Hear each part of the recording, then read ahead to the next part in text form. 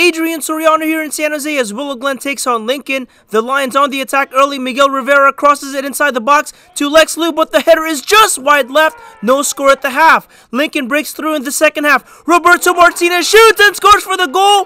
1-0 Lions. Then just a few minutes later, Brandon Munoz draws him from long distance. Oh, an absolute stunner from the senior to give the Lions a 2-0 lead. Willow Glen gets one back late. KRIS DURAN taps it in for the goal, but Lincoln answers back right away as Munoz converts from the penalty spot as the Lions win it 3-1 to go to 7-2-2 in the Mount Hamilton division.